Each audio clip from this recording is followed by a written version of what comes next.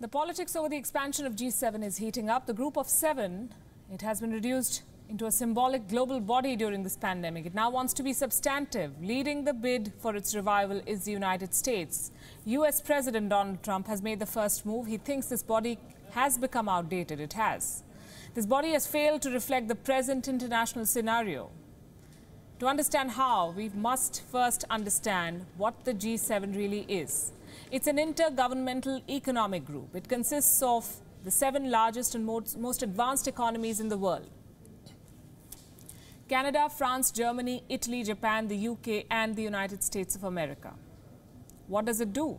It exchanges ideas on possible solutions to global economic crises.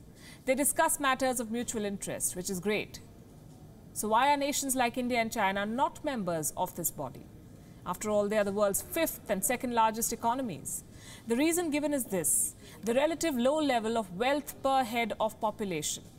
A reason that apparently makes these two countries, India and China, not deemed to be advanced economies like other members of the G7, the current members. The United States wants to change this. It wants to expand the body and turn it into a G11 in all likelihood.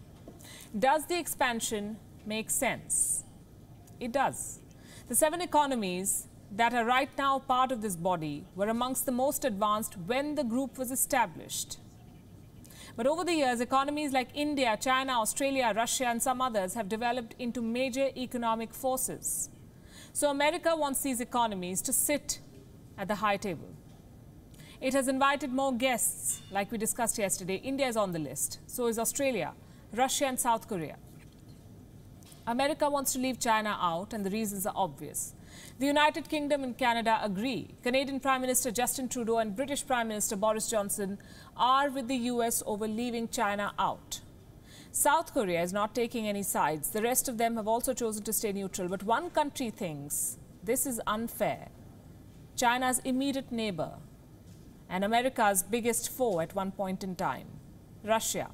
Russia has agreed to the expansion of G7. It has also been invited, but not without China. Maria Zakharova, a Russian Foreign Ministry spokesperson, has said, and I quote, "The idea of an expanded G7 summit is a step in the right direction, but does not really mean a true representation. It is obvious that it is hardly possible to implement serious global initiatives without China."